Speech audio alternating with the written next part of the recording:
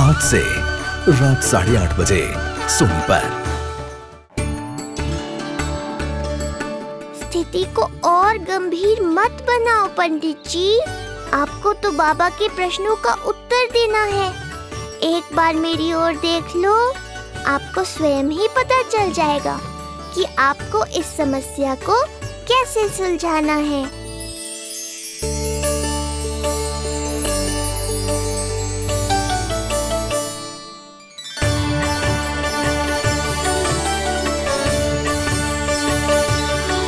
क्या हुआ पंडित जी?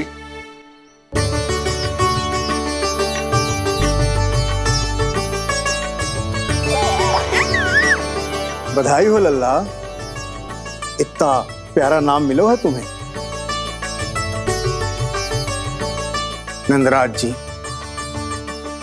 जब भी मैं लल्ला को देखता हूं तो मुझे भगवान श्री राम की झलक दिखाई देती है। क्यों ना दिखाई देगी, उन्हीं के तो अगले अवतार हैं ये।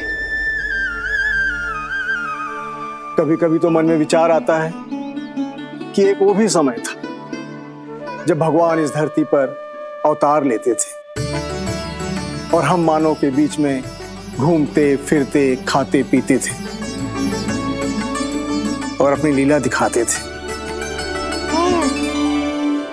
मुझे तो लगता है पंडित जी कि कितने भाग्यवान थे महाराज जनक और महारानी सुनैना। उन्होंने माता सीता को जन्म न दियो और महारानी कैकई जिन्होंने प्रभु राम को जन्म न दियो, फिर भी उनके पालन पोषण का सौभाग्य प्राप्त हुआ उन्हें। कल्पना करो पंडित जी, कितने पुण्य अर्जित किए होंगे उन्होंने पिछले जन्म में।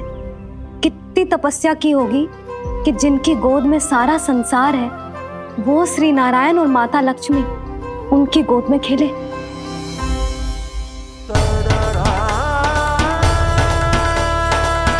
संसार में अवतार लेकर सांसारिक नाते भगवान को भी निभाने पड़ते हैं, फिर हम तो मानव हैं। संसार में अवतार लेकर सांसारिक नाते भगवान को भी निभाने पड़ते हैं, फिर हम तो मानव हैं।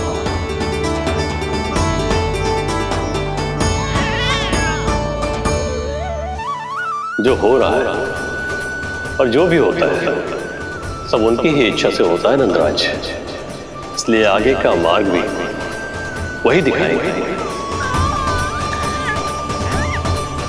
तो आपने मुझे मेरे प्रश्नों के उत्तर दिला ही दिए।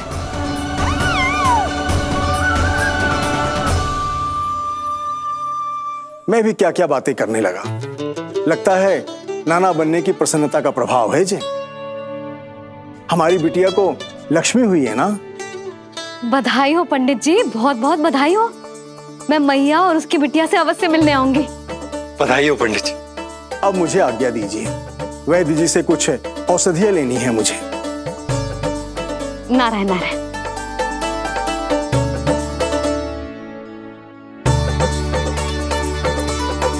आजा लल्ला, आजा।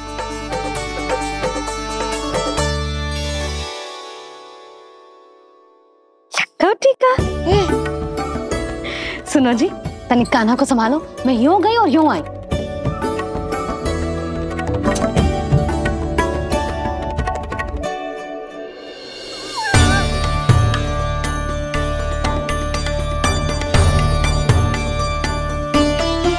क्या हुआ? मैं देख रही हूं नामकरण के बाद से एक बार भी आपने कान्हा को गोद में ना लिया है। सब ठीक है ना? हाँ, सब ठीक है। अब सब ठीक। लो मेरा लल्ला।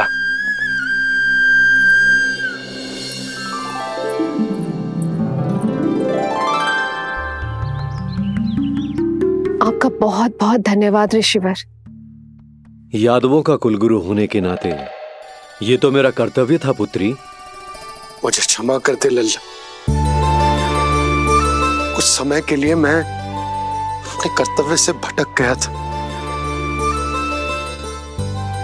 सब कुछ पूरे विधि विधान से संपन्न हुआ है।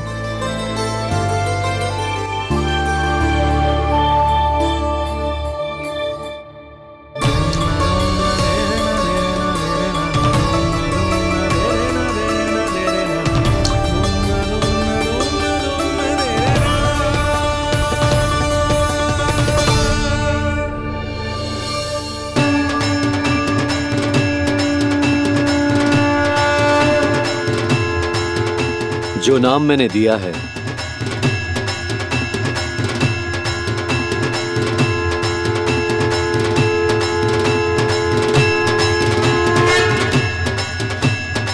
आप मुझे क्षमा कर दो बाबा, मैंने आपको इतनी दुविधा में डाल दिया।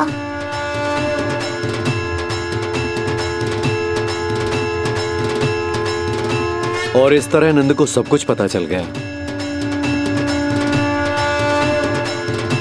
आप दोनों चिंता मत करिए, सब ठीक है।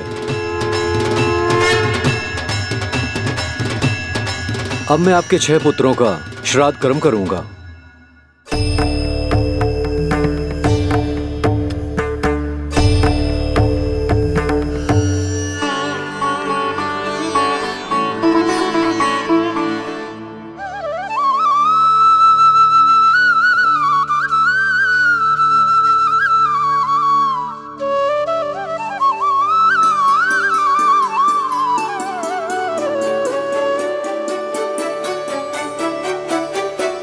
कान्हा,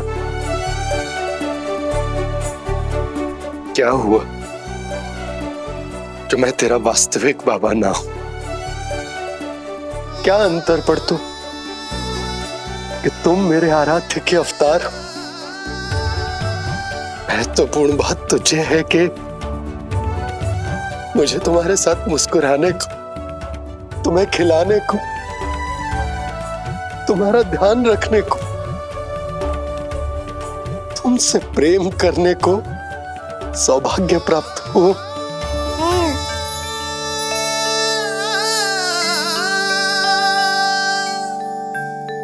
बाबा, सत्य जानने के बाद अब आपको केवल प्रेम ही नहीं करना है, मुझे डांटना भी है जब मुझसे कोई भूल हो जाए या मैं कोई शरारत करूं। तुमने मुझसे कुछ कही कान्हा, पर ये सब जानने के बाद तुम्हें कैसे डांट सकता हूं? बताओ ना कि कैसे मैं तुम्हें ये कहूं? वो सब आप मुझ पर छोड़ दो बाबा। शीघ्र ही जीवन की माया आपको अपने प्रभाव में ले लेगी और आप ये सब भूल जाओगे। पर जब जब मेरी दिव्यता की झलक संसार को मिलने वाली होगी और मेरा सत्य मैया को पता चलने वाला होगा, तब तब आपको इसका स्मरण हो जाएगा। इसका अर्थ है कि गुरुवर ने सही कहा था। श्री हरि की आंखों में भी आंसू आ गए थे, ममता के लिए तरसने लगे थे वो। इसीलिए उनके इस अवतार का मुख्य उद्देश्य है माँ की ममता का अनुभव करना। जो सत्य है कि इस अवतार का मुख्य उद्देश्य माँ की ममता का अनुभव करना। वो तो है बाबा, पर उसके साथ साथ आपका प्रेम पाना भी है। जानते हो, किसी संकट की स्थिति में आपको सब कुछ स्मरण क्यों आएगा? ताकि आप मैया को सत्य पता चलने से रोक पाओ। बोलो बाबा, आप मेरी सहायता करोगे ना?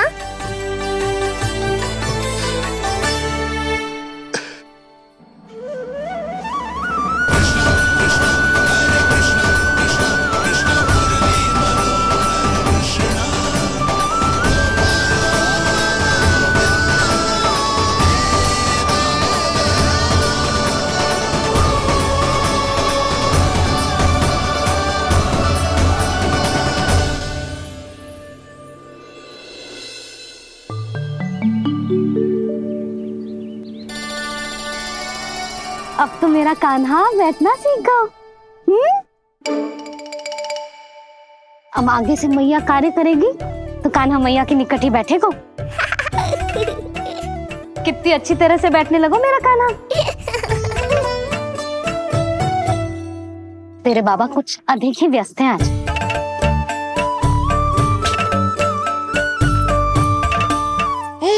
और अब आप भी व्यस्त हो गई, तो मेरे साथ खेलेगा कौन?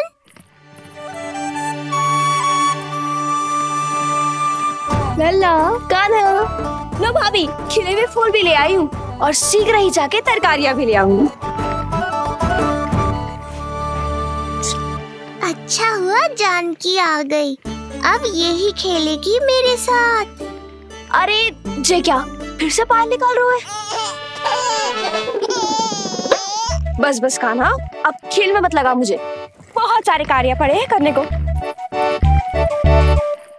ये भी कार्य करने चली गई, अब मैं क्या करूं?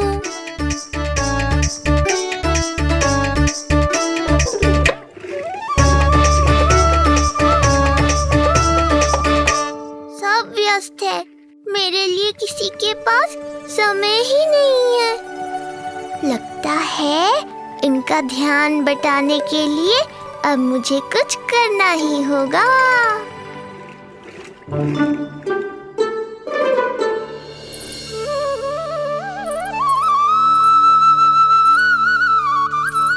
नंद जी,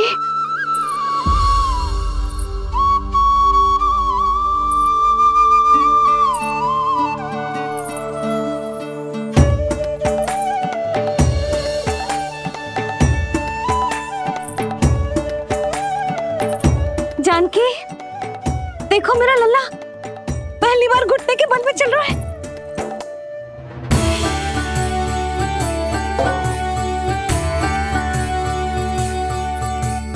बहुत बढ़िया कान्हा, बहुत बढ़िया। बस यही तो चाहिए था। आजा कान्हा, आजा इधर आ, मैया के पास आ। कान्हा, आजा अपने बाबा के पास, आजा।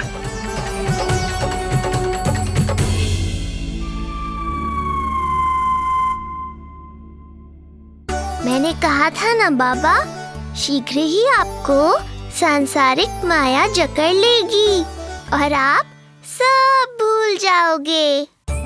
देखा मेरे लल्ला को, अभी अभी तो इसने चलना सीखो है और अभी से इतना प्रवीण हो गए हो। आपका लल्ला, मेरा लल्ला मुझ पे गया है जी, इसीलिए तो इतनी शीघ्र इतना प्रवीण होगा, है ना लल्ला? आज लल्ला, आजा अपने बाबा के पास, आजा।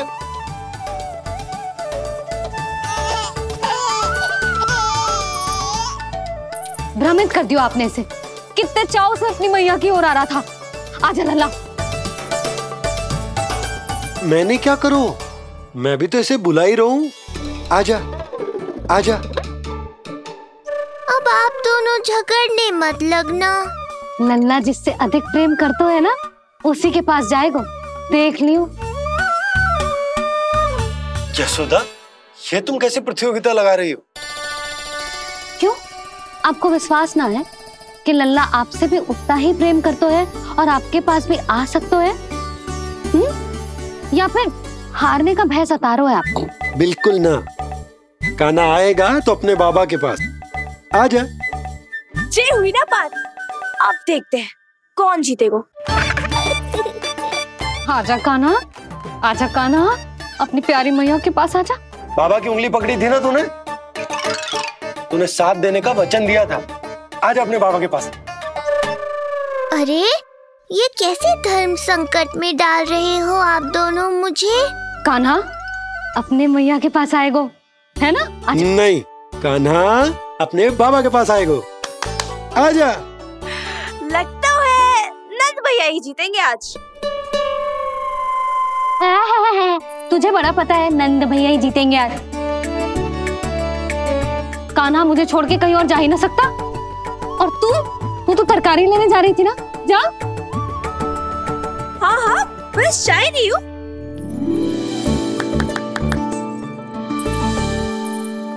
लल्ला देख, मेरे पास आएगो तो माखन मिलेगो, बहुत अच्छा माखन मिलेगो।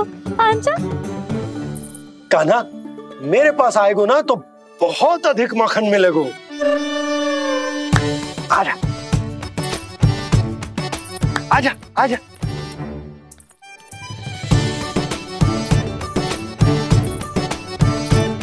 कान्हा आ जाओ।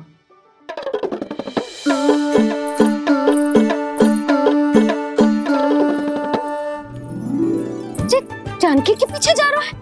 कहीं से जानकी से अधिक प्रेम तो ना होगा? ना लल्ला ना। क्यों रे लल्ला, जे करेगा तू मेरे साथ है? यशोदा, ये सब परिहास की बात, सबका कोई विशेष अर्थ ना है। कहीं ऐसा तो ना है क्योंकि मैं आजकल इस पर अधिक ध्यान न दे पा रही तो इसे जानकी से लगाव होगा है? क्योंकि सारा दिन तो मैं कुछ ना कुछ कार्य करती रहती हूँ। सुनो जी, इसे भ्रम तो ना होगा कि इसकी मैया है कौन? यशोदा, ऐसा कभी हो सकता है क्या? तुम कुछ अधिक ही सोच रही हो। वही तो, किसी संतान को अपनी मैया के बारे में भ्रम हो ही नहीं सकता ना। जे आपके पीछे भी चला जाता ना तो ठीक था, किंतु जे तो जानकी के पीछे चला गया।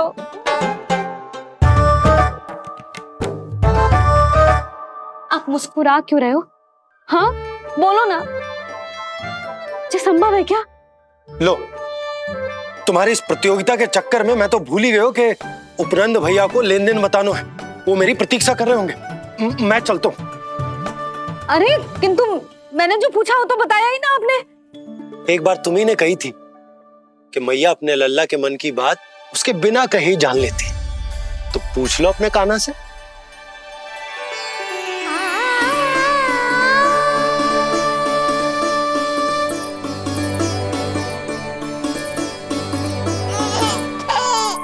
कान्हा, अब तो बाबा चल।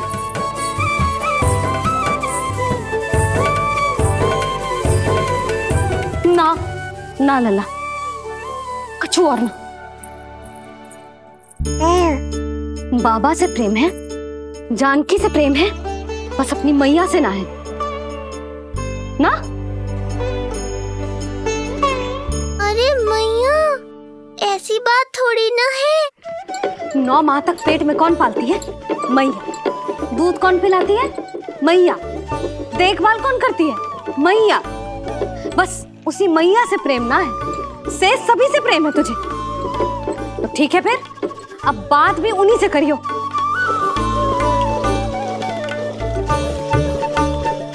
मैया तो क्रोधित हो गई, मनाना पड़ेगा ना। दोस्त मेरा ही है, मुझे किसी से कछु अपेक्षा ही ना करनी चाहिए।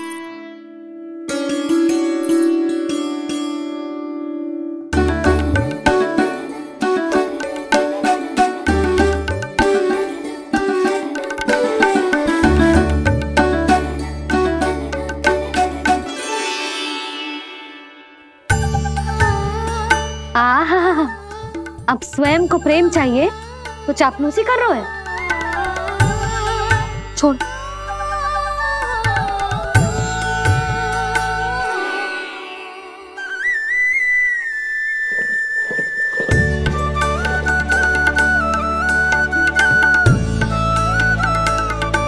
ना, अब बिल्कुल ना आऊंगी तेरे झांसे में। तू और तेरे बाबा दोनों एक समान हैं। पहले क्रोधित करेंगे, फिर मनाने चले आएंगे। जब मैंने तुझे बुलाया था तो जानकी और बाबा की ओर चला गया। अब क्यों आ रहा है मेरे पास? जा, उन्हीं के पास जा।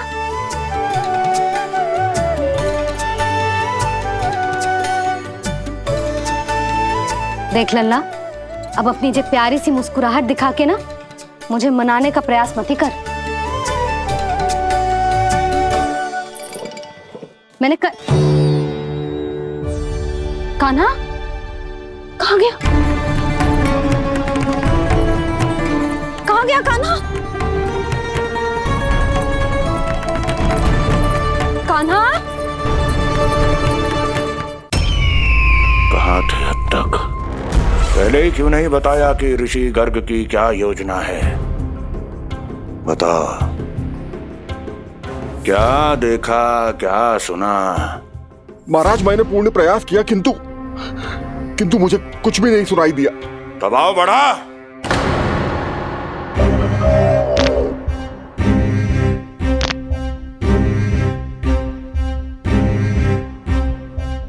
अब ये सुना या ये भी सुनाई नहीं दिया? महाराज मुझे क्षमा करें महाराज, मैंने सुनने की बहुत चेष्टा की किंतु मुझे कुछ भी नहीं सुनाई दिया महाराज, मेरा विश्वास करें। ये अर्थनाद सुनाई दिया या ये भी नहीं?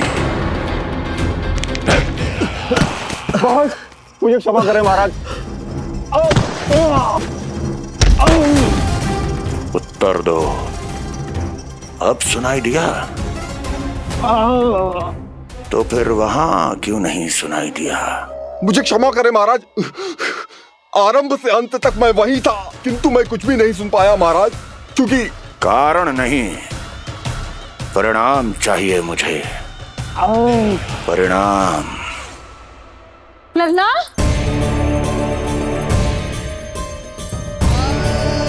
लल्ला कहाँ छुप गया तू? कान्हा,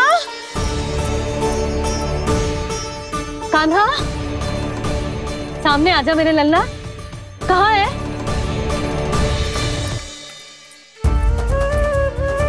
कान्हा, सामने आजा लल्ला, अब मैया कभी ना रूठेगी तुझसे। कान्हा, कान्हा, लल्ला, लल्ला, लल्ला देख सामने आजा, नहीं तो तेरी मैया मर जाएगी। लल्ला, कान्हा, कान्हा न जाने कहाँ चला गया है, अभी तो यही था, न जाने कहाँ चला गया है। तो उसकी पायल है, कहीं बाहर तो ना चला गया? कोई मेरे लल्ला को? यशोदा, कोई ना लेगा होगा लल्ला को, और वो स्वयं भी कहीं ना जाएगा, यहीं कहीं होगा। आप इतने शांत कैसे हो? आपको कुछ पता है क्या? ये क्या है? एक पायल अभी भी उसके पैर में है, और है तो अपनी मैया का ही लल्ला, एक जगह टिकेगा ना, इसीलिए कह रहा हूँ कि मैं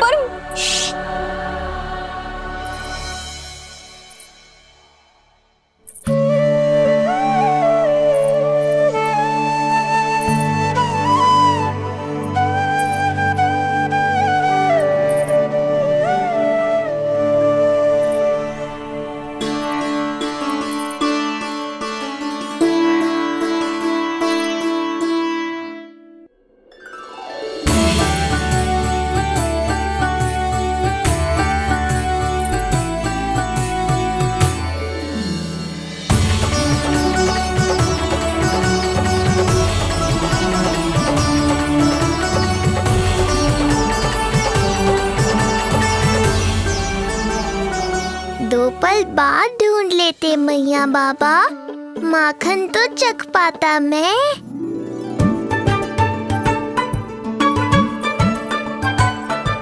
ये क्या कर रहे है तू?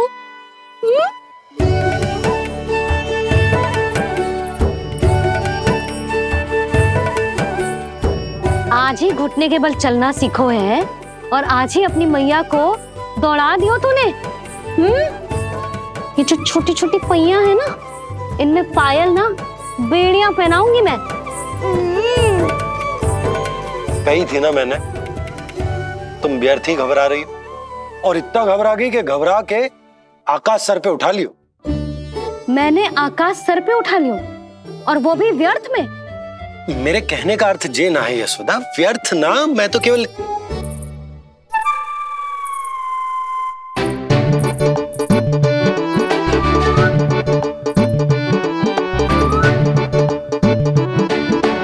इसका अर्थ ये है कि कान्हा जानकी के पीछे ना जा रहा था। जब आप भी बाहर जा रहे थे तो जे आपका पीछा ना कर रहा था। इसे तो बस बाहर जानो है। क्या चल रहा है? हाँ, चल चल अंदर चल। बाहर जानो है? अभी अभी घुटने के बल चलना सीखो है और अभी से बाहर जाना है? असंभव। क्यों? क्यों का क्या मतलब? इतने छोटे से बालक को कोई बाहर ले जाता है क्या? हाँ यशोदा, यदि ये बाहर ना जाएगो तो संसार के बारे में समझेगो कैसे? सुनो, इसका निष्क्रमण संस्कार भी आज ही करा देते, सीधा इसे मंदिर लेकर जाते। ना ना, इतनी शीघ्रता की कोई आवश्यकता ना है। जे देखो देखो बाहर कितनी धूप है। धूप कहाँ है यशोदा? बादल हैं बाहर तो। हाँ तो वर्षा हो गई तो मेरा कान्हा भीग जाएगा, उसका स्वास्थ्य बिगड़ जाएगा ना। बहाने क्यों बना रही हो यशोदा? तुम भी जानती हो कि ये वर्षा वाले बादल ना है, और कब तक इसे भीतर रखोगी? तुम भी इसके साथ वही कर रही हो जो रोहिणी भाभी ने इसके बलदाऊ के साथ किया। मैया मान जाओ ना। और उस दिन तो तुम रोहिणी भाभी को इतना अच्छे से समझा रही थी, आज तुम्हें क्या होगा? अभी तो इसने घुटने के बल चलना सीखो है यशोदा। अभी इसे बाहर ना लेकर गए ना, तो जब ये पांव पर खड़ा होना सीखेगो ना, तो अकेले ही बाहर भाग जाएगो। नाना, मेरा कान्हा अकेले कहीं ना जाएगो। यशोदा, तो फिर अभी इसे ले जाने दो और गोकुल घुमाने दो।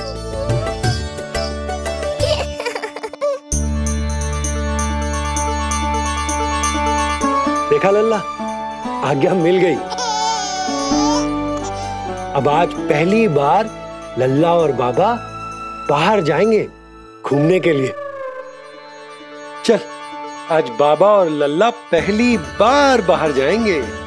हाँ, चलो। रुको, आपको क्या लगा था कि मैं लल्ला को अकेले छोड़ दूंगी? जहां जहां कान्हा जाएगा वहां वहां उसकी मैया भी जाएगी। कभी तो नंद और नंदलाला को एक साथ समय बिताने दिया करो। कुछ कही आपने? नहीं। तो बस फिर गौशाला से आरंभ करेंगे, फिर गांव घुमा के मंदिर ले जाएंगे इसे। मैं एक्शन में आई। देखा, अभी तो तेरी मैया मंदिर भी जाने को तैयार ना थी, और अब तुझे पूरा गांव घुमाने के लिए तैयार हो गई। इससे पहले कि इनके मस्तिष्क में कोई नया विचार आ जाए, यहाँ से चले चलो बाबा, शीघ्र चलो। दया कीजिए, दया निदान, क्षमा कर दीजिए। कितनी बार तुझे गर्ग ऋषि के आश्रम भेजा, तू वहां कुछ नहीं सुन पाया। गर्ग ऋषि यहाँ आया, तू यहाँ कुछ नहीं सुन पाया। जब तू कोई कार्य करने योग्य ही नहीं, तो फिर तेरा क्या? स्मरण करें महाराज, स्मरण करें कि आपको भी एक नाम बार बार सुनाई देता था। आप अपने कानों पे हाथ रख के यहाँ वहां घूम रहे थे, छटपटा रहे थे, किंतु हम में से किसी को भी उसका स्वर नहीं सुनाई दे रहा था। महाराज, स्मरण कीजिए। कृष्ण कृष्ण कृष्ण कृष्ण कृष्ण। जैसे उस बालक के जन्म के समय आपके कानों में ध्वनियां गूंज रही थी।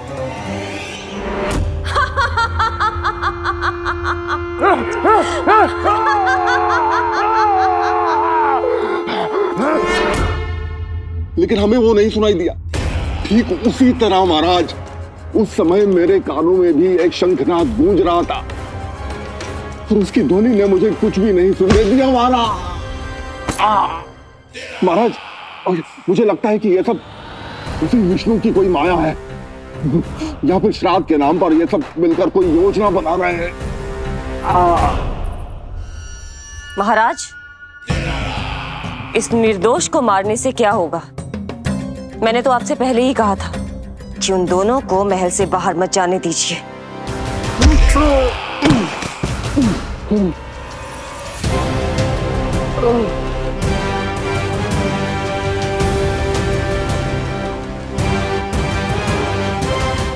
सही कह रही हो तुम।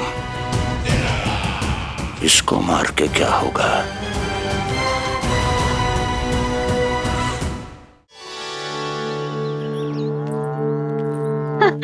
कान्हा, जे देख, जे है रामू, तेरा भैया, और जे है सबला, तेरी मौसी।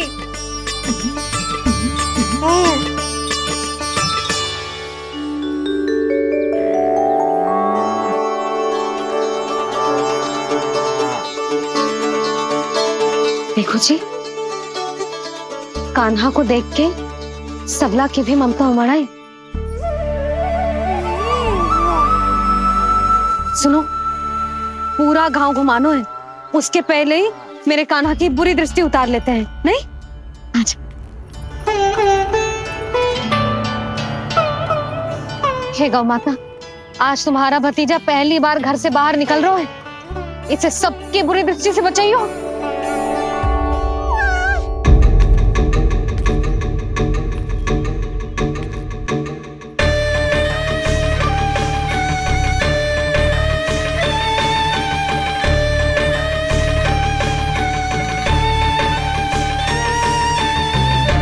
नारायण नारायण।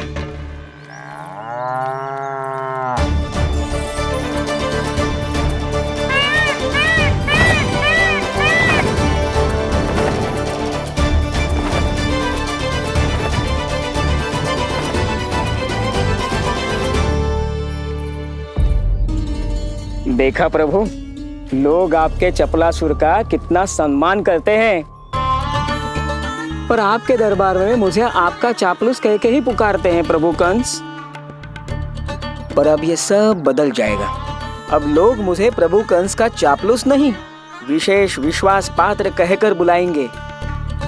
ये नया सिंहासन उसके लिए है जो मेरा विश्वास पात्र बनेगा, मेरे दाहिने हाथ की तरह। इसीलिए तो यहाँ आया हूं मैं, ये देखने कि प्रभु कंस का कार्य करने के लिए सब लोग इतना हिचक क्यों रहे हैं। ऐसा क्या है उस बालक में?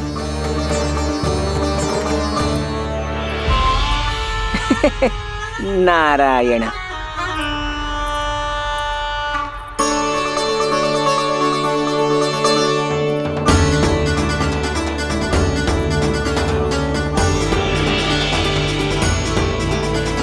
नन्ना, जी देख, ये है तेरी प्रभावती मौसी का घर।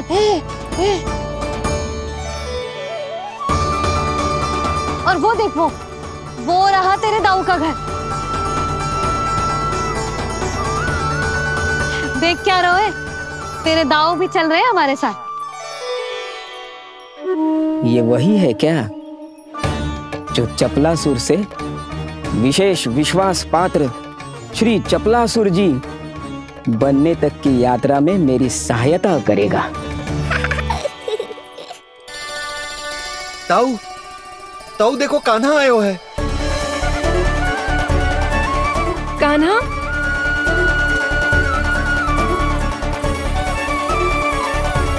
घर से बाहर आकर तो और भी निखर गए हो गोकुल का राजकुमार। हाँ, अपना पहला गांव दर्शन में बड़ा आनंद ले रहा हूँ लल्ला। सच्ची कहीं भोला भाई, आज कछु अधिक ही प्यारा लग रही है जे। जी क्या भीड़ लगा रखी है तुम सबने? हाँ जी, मेरा लल्ला है, कोई दिखावट की वस्तु थोड़ी ना है। सब फेर के खड़े हो गए। यशोदा, जी देखो, रोहिणी जीजी भी आ गई। चलो सब सीधे मंदिर चलते हैं। हाँ चल। ताऊ, बड़े होने के नाते आपको मुझे घुमाना चाहिए, पर ध्यान रखना, आज आपको मैं ले जा रहा हूँ मंदिर।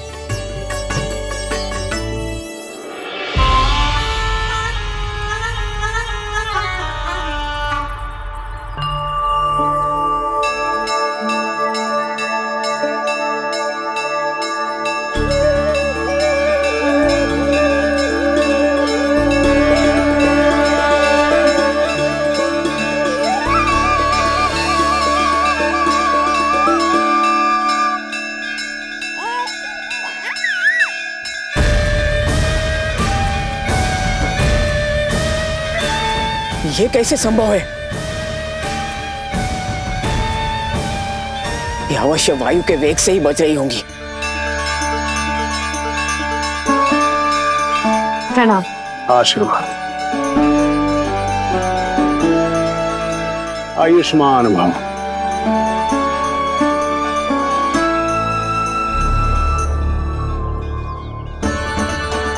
अरे जशोदा जी, कान्हा को पहली बार मंदिर लेके आई हो ना? बहुत ही अच्छे समय पे आई हो। देसी घी का हलवा बनाया मैंने प्रसाद में। इतनी अच्छी सुगंध, हलवा तो स्वादिष्ट लग रहा है। चलो, कुछ तो अच्छा किया सुलक्षणा चाची ने।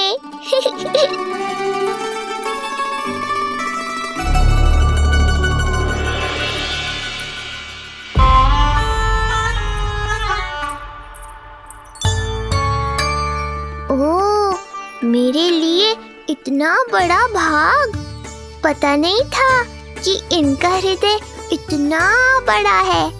सबको प्रसाद दे दियो, अब स्वयं भी तो खाना चाहिए। अरे चाची, पहले मुझे तो खिला देती।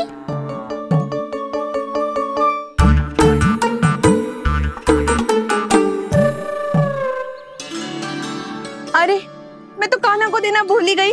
हाँ? चलो, विलंब से ही सही, मेरा स्मरण तो हुआ आपको।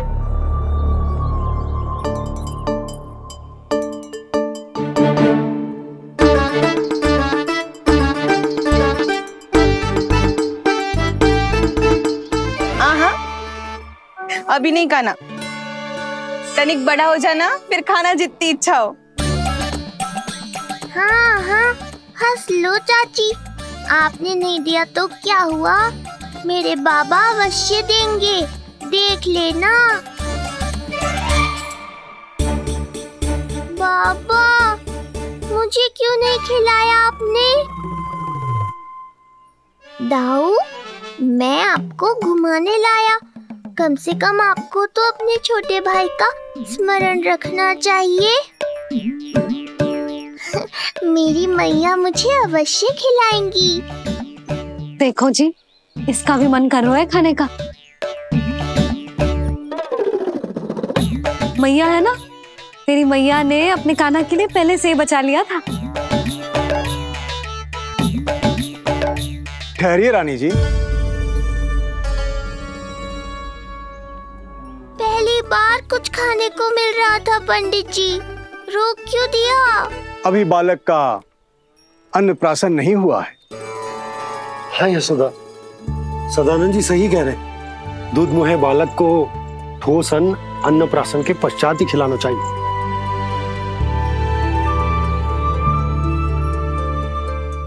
ना नंदा, तो बस अन्नप्राशन तक रुक जा, उसके बाद तू जो कहेगो ना, तेरी मैया खिलाएगी तुझे। ये तो साधारण सा बालक है, बहुत ही सरलता से मैं उसे अपने मार्ग से हटा दूंगा।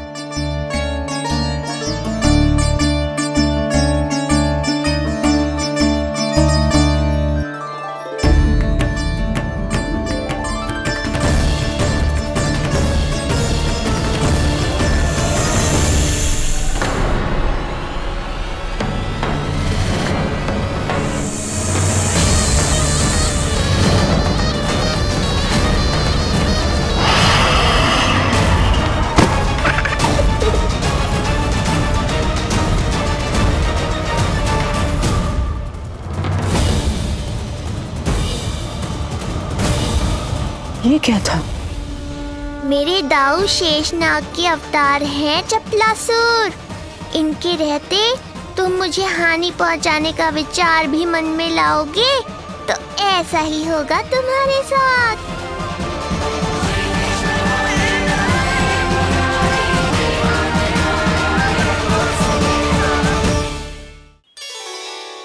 दाऊ, अकेले अकेले प्रसाद खाकर ठीक नहीं किया आपने। पंडित जी, जे हमारा कान्हा घुटने के बल चलने लगो, तो क्यों ना इसका अन्न से परिचय करा दिया जाए। नंदराज जी, 2 दिन में पूर्णिमा है, बहुत अच्छा दिन है, तभी कर लेते हैं अन्नप्राशन संस्कार। 2 दिन की प्रतीक्षा और करनी पड़ेगी। जिज्जी, मेरा तो मन किया आज ही कर दूं अपने कान्हा का अन्नप्राशन।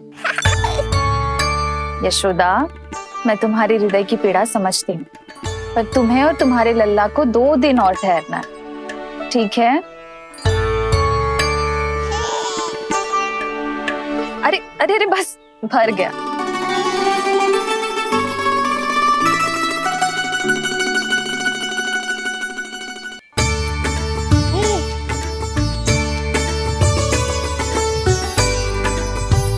लो जीजी।